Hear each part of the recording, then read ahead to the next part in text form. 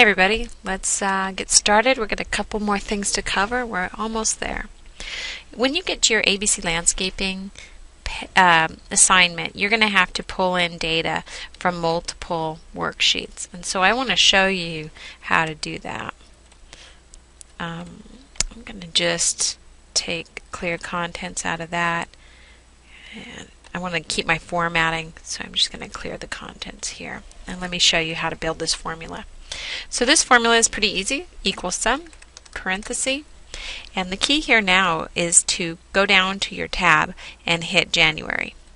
When you do that, you see that the name of your worksheet has been entered with an exclamation point after it. Scroll up here. I am adding up income, so I'll click here on the cell I want to add, and it is automatically put in there. Next, you hit your plus sign, and we're ready to go to the next worksheet. February, it's automatically entered, and here's the cell I want. So January, go to January worksheet, grab cell B5, add it to February worksheet B5, and we'll go one more time to March B5, and that's it. And we'll close the parenthesis. That is the whole formula. Equal sum, and make sure you have plus signs between each one. When you hit enter here, it automatically pops you back here to your final worksheet, and there's your formula there. So because I have in January, I have B5 is the same in January as it is in February, also B5, and March B5 is also the total. All of these fields are in the same letters in each worksheet. So when I go here to this one, I can actually copy this formula and paste it right here. And because it's following the same patterns, it pulls the right data. And the beauty in that also is I can take this, drag it down, and it fills them all. Alright, let's build the average. We're going to go equals the word average. Same thing, back down to the tab, and we're dealing with total income plus total income, total income. There we go.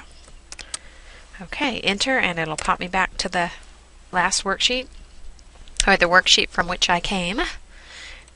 I'm going to copy this, paste it here, and then I'll drag and fill it. And now that assignment is complete. So I've got a nice looking layout. I've got a beautiful graph here.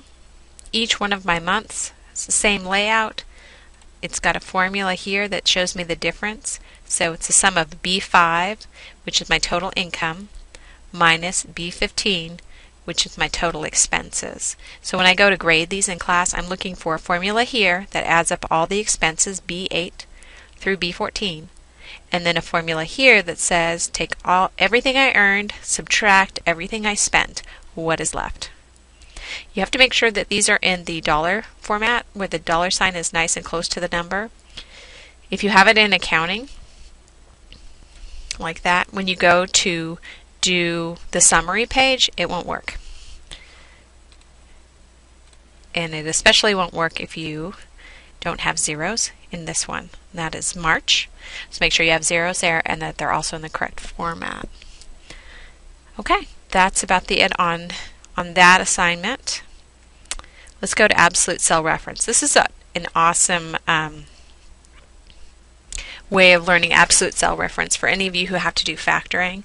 Let's say you have a number like 64 and you need to find all the factors of it. So click in 1, 2. Once I have a series started like this, I can highlight them, grab my fill handle, and drag it down. See how it's adding the numbers for me? 1 through 20. Now what I want to do is I want to take this number, I want to take 64 and divide it by this number, and I want it to tell me what the other number is. So to do that, I would say equals this cell divided by this cell. So what should my answer be? Yes, 64. You're right. Great. So you'd think, oh, fabulous. We just grab this and we'll drag it down and boom. But it doesn't work. And let me explain why.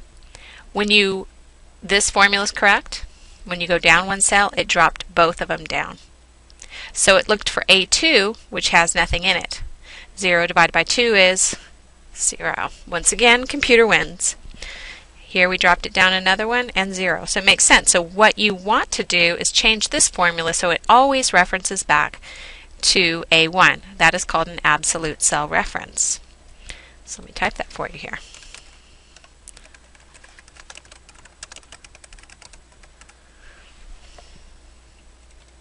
There you go. Muy, muy importante. The key behind that is it always is putting in the number sign. So what you do is you say A1 is my absolute cell. That's the one I always want to go back to.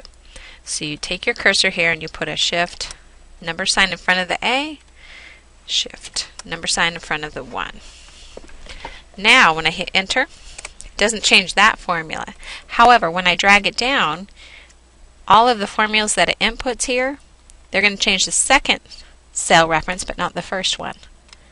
And now it works. So here it says A1 divided by B2, which is what I wanted. Still A1 divided by B3. So that's what an absolute cell reference is and does. And why is this important? Whenever you have a quadratic equation, is it a quadratic equation? When you have to FOIL something, I'm talking big time math here. When you have to FOIL an equation, it's a lot easier if you know your factors. I don't want to learn my factors, so I made up this worksheet. And you get to benefit. So usually if you go 1 through 20 on your numbers, on your primes, then you will be able to pick up just about all the multiples, unless you get a really big number. And the cool thing is let's say now from 64, now you need to know 122. There you go. All you have to do is change this number to whatever the number is you want to know the factors of. So that's the absolute cell reference. Let's do a little sorting. Okay, so you have a list of schools here and the principals. You have lots of different ways to sort them. Let's say you want to sort on the name. So the way that I do it is go over here to sort, and you could pick A through Z. Let's see what it does. Not a whole lot. Let's try this, Z through A. There it goes. It flipped everything and it kept things in line. So Lisa Austin always stayed with this particular school. But there's also another way to sort, which is the way I prefer to do it. Down, go to custom sort. And here you pick the column that you want to sort. So I'm going to say I want to sort by D. The values on D, and we'll put it A through Z. So there we go. Now we've got Lisa Austin still at the top because her last name, but you're ordered by last name. This comes in really handy if you have a list of things by city, but it's mixed up, and then you want to group the things that are in the same city. It comes in handy all the time. So here's your sort key. Sometimes you can get by easy by using these first two, but don't be afraid to go into custom sort and pick your column. Set your value. You've got a couple different options there. A to Z, and there you go. So that's sorting. Fill is the last thing I want to show you, and it's not fill like a fun guy, but fill like F-I-L-L. So I showed you this one already, where if you have a series and you highlight it and bring it down, it'll keep going for you. You can also do the days and drag it to the side, and it'll fill them in for you. Kind of handy. You can do months. Like that. Very good. You can do, so when I was pregnant, I did it so it was every week. So if you did like, what's today, the 26th to 26. And if I had a calendar, I would look and see what last week was. So I'll just guess it was 2/19. Hopefully that's right. No promises. Oops, these are in the wrong order. Now you could highlight these two and scroll down and it's going to give you a list every week. So let's just say you, for some reason, wanted to know something that occurred every 28 days. You could use something like this to figure it out. And then you could post it to the fridge and let everybody know. Or, not. But anyway, when I was pregnant, I did this. And then I put, week number here. And then I put in my numbers, 1, 2, 3.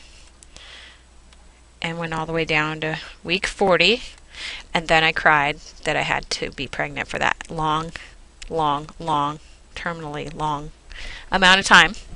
But it did help, at least let me know what week I was. People always ask you, and I can never remember. So anyway, there's fun ways to use fill.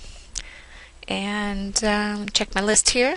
Oh, comments and titles are my last two things. Okay, comments. So you could edit these like you edit Word, where you grab something and review and hit new comment.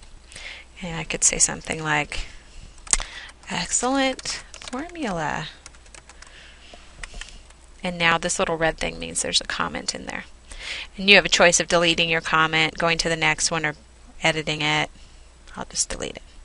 But those are what comments are. And so those are pretty handy if you have to fix somebody's work. Titles. I have a great worksheet I'm going to show you for titles. Okay, so this is a worksheet I put together for a group of education deans. And I needed something where I could scroll through the schools on this side, and each school would put in their information, but I needed this column to stay always showing, and the title across the top to always stay showing. So let me show you how I did this. You go to, I'm like, oh, how did I do this again? Good, data.